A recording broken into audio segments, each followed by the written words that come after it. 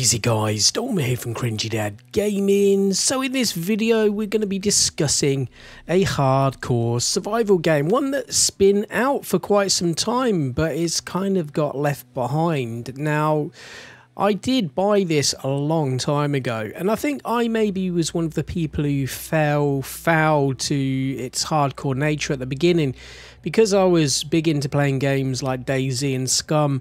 I couldn't quite get my head around the game at the beginning, and I think that's what kind of turned me off a little bit at the start. And from what I've seen people saying in Steam's mixed reviews, the majority of the negative reviews of this game come from people who have only spent a short time in the game and have probably been getting frustrated with the way the game works. Now, for me, at this point in time, I decided that I wanted to go back and kind of look at some of the old games that had potential that I hadn't really invested enough time in. And I have to say that since I've put in a lot more time in this game and got my head around how it works and how the survival mechanics work, I'm actually having a really good time in the game. It has some really deep survival mechanics. It has gorgeous graphics from the CryEngine, and the weather system in the game is also really good. You got these different weather effects, different types of storms, including radiation storms. You've got cold periods with snow, and I'm just really liking the feel and atmosphere of the game. One of the big things that I really like about this game as well is how it looks.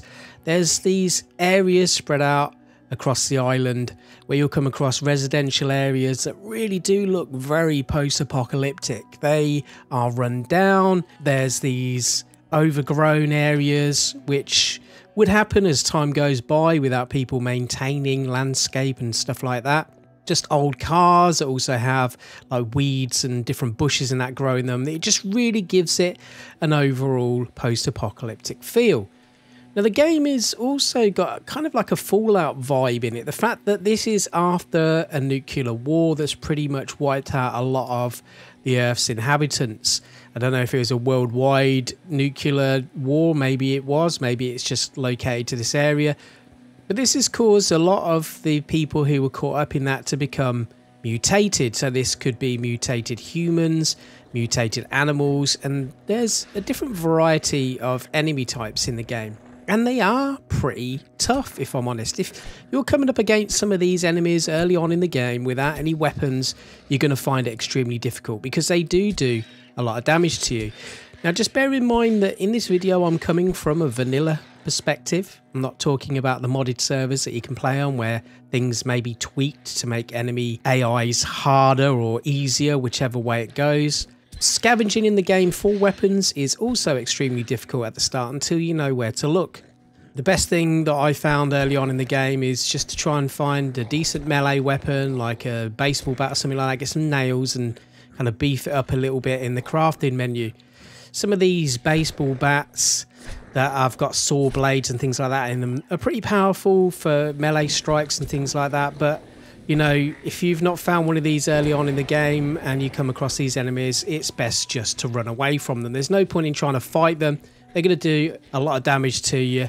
And I just find that, you know, early on in the game, the main focus really should be on getting clean food and water. And what I mean by that is, again, another reason why a lot of people may have been turned off by this. You're going to be scavenging a lot of buildings and a lot of areas, and you will find tins of food and drinks and things like that.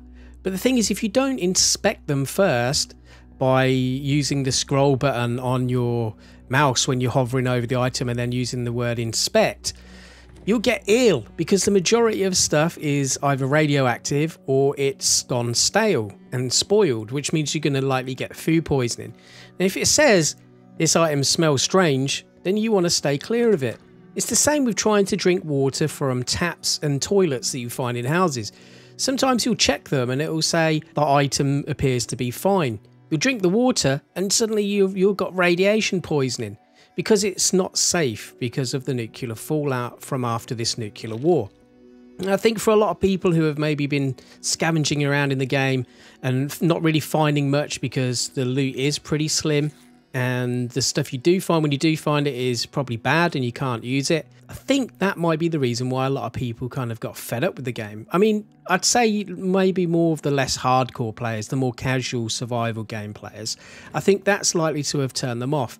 And the fact that there's no tutorial or any sort of guide at the beginning of the game to be able to get you in the swing of how things work, it is one of those games where, you know, you're going to have to maybe watch a few YouTube videos and, you know, learn the core mechanics. Because the first thing I do now if I start a new life is I'll try straight away to find items to be able to make a water purification system, which you make by using some scrap metal, a stone, and a propane gas canister that you have to empty the gas out of before you can use it. It is then just as simple as putting down a plot sign which claims land that you can build on. You can then set up your water purification system. And all you got to do then is go off and find a jerry can, which are quite easy to find in the game. Empty the fuel out, fill it up at a stream or a dirty puddle on the floor, put it into your water purification system, add the wood to it, which hopefully you've got an axe to be able to chop down the logs. If not, you can find logs usually by scavenging around in buildings that have wood stacks. And then away you go with the purification. That would usually save your life early on in the game to get a decent amount of pure water. Food, however, is slightly different. If you've not found a weapon to be able to hunt animals with, you will sometimes come across these infected two-headed wolves. Well, they don't really look like wolves, but it says it's wolves' meat when you've killed them.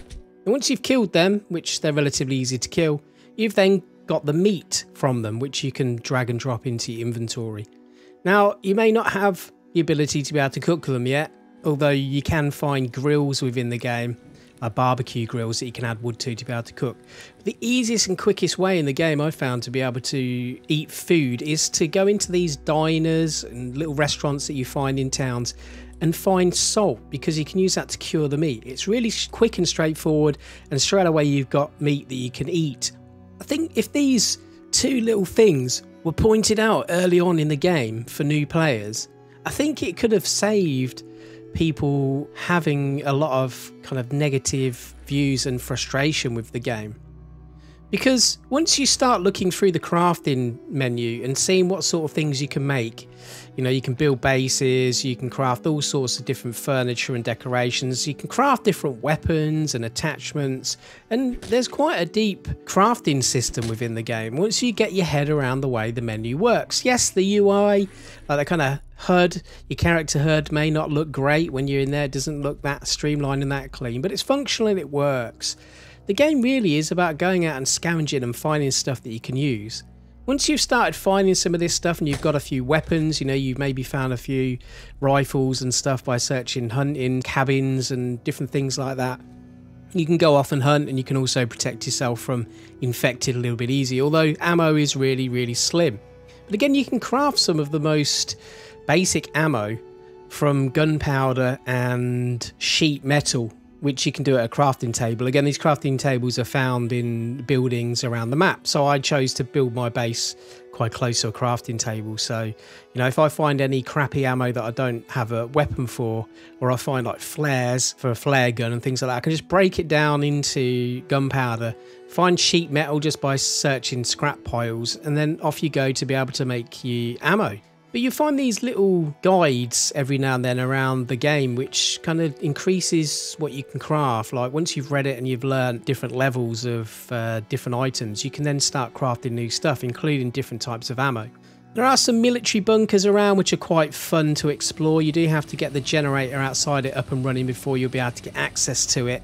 And you have to find a battery, a drive belt, oil and diesel fuel to be able to start the generator. Once you're in these military bunkers, there is sometimes a lot of decent loot in these places, so it's really cool to explore. Now, there can be the risk of the infected mutants or other players potentially if you're playing on a PvP server, but there is an armory usually in these military bunkers where you'll be able to find some decent assault weapons and vests and helmets and things like that, different rucksacks and things like that. One thing they implemented a long time ago into the game was this outpost where there's AI traders, and it's a safe area where you can go off and you can kind of sell and buy gear using these AM coins that you get within the game, which is like the in-game currency. I really like that. It really reminded me of one of the areas in Fallout 4 where you can go off and buy different things from there. You can't get any quests or anything like that. It's not that type of game. It is purely a survival game. And this area though is pretty cool. If you've created a base, you can pay to get a taxi back to your base because it is a long way to travel. And you can easily find this outpost by the 3 big floating balloons in the air, which you can't miss. You can pretty much see them anywhere on the map. Now the graphics, I want to talk about the graphics in this game because they really do make the experience a lot better for me personally. The overall design of the way they've made the game look, as I mentioned earlier, with the different weather systems and the foliage and just the way the game looks, it's just pretty nice on the eye, to be honest with you. And when the weather changes, it just changes the whole feel of the game as well.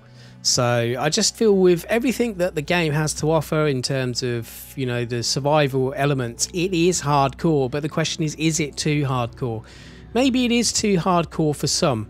And that's probably why people haven't given it a chance. Maybe the reason why there's not many players playing this game anymore is because the people who did enjoy playing it have been rinsing it and they've just kind of moved on to other games, because things will get a bit boring and stale after a while. There's only so much of a game you can play before you start getting bored. And I'm relatively new into the game myself, and I didn't really start understanding the game and, you know, what to do, what to avoid and where to find stuff probably until about 20 hours in.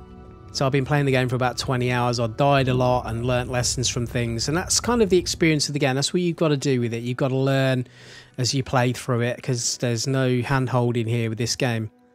But for me, this is a survival gem. It is a game that is really good, and it's a shame to kind of see it with mixed reviews on Steam, although there's a lot of good survival games on Steam with mixed reviews. So I guess that doesn't necessarily mean a lot, but I mean, it's not negative, but it's mixed. The game is quite well priced, and, you know, this isn't an advert. I'm not getting paid for, you know, talking about this game or anything like that. But just for me personally, you know, I think the price is good for what the game offers you. And once you've got your head around the way you need to do things in the game, I really do think you can have a lot of fun in Miscreated.